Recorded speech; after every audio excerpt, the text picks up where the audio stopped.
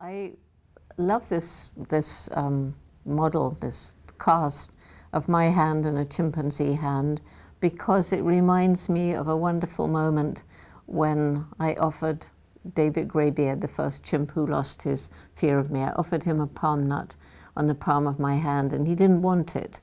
But at the same time, he gently held my hand, a sign of reassurance. And this statue reminds me of that moment. Fantastic.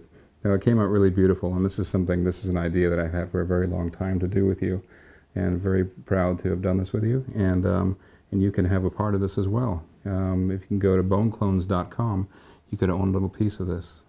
And it'll help us to help the chimps. Absolutely.